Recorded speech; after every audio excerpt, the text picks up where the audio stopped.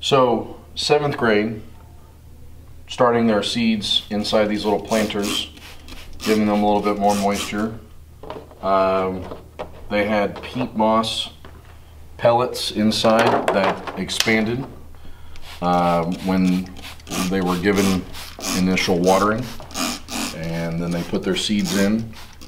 And to give you a little bit of an idea, you can already see a little bit of germination happening in some of them. So, and then in our clover here, you can see quite a bit more. So hopefully at some point, if the weather's nice, we'll be able to take these outside and put them in our garden.